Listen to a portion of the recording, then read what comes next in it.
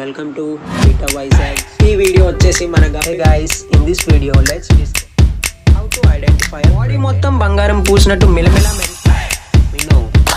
Alright, so these are the guppy fish which are. Hey guys, how are you all? Hope you're all doing great. So today in this video I'll be telling you how to make a breeding cage for your guppy fish.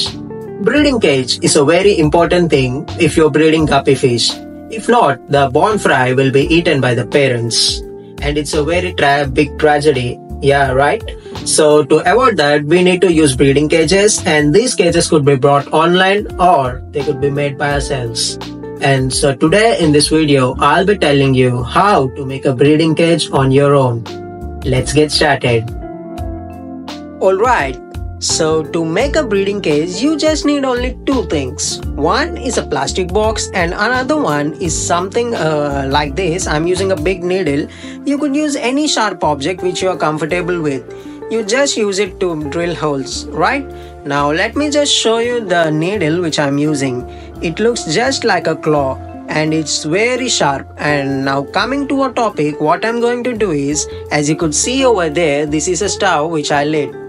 And now I'm going to place this needle over there so that it gets heated up, and I'm going to raise the flame a little bit high so that it gets heated quick.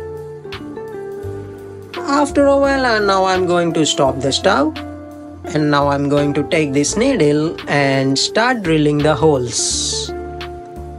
Here I just burned myself accidentally, please ignore this. Now let me show you how you start drilling them. Alright, it's very simple. Now you need to drill all over this box. You need not leave any gaps because the fry could escape easily if you put holes all over the body. And this is the first breeding cage which I made on my own. And there is also a video in which my gold guppy fish gave birth, and in that I used this breeding cage only. As you could go and see that previous video, I'll tag it. In that, none of the fry got eaten because this breeding cage works so perfectly, and I hope this will work perfectly for you too. And I hope you understood how to make this.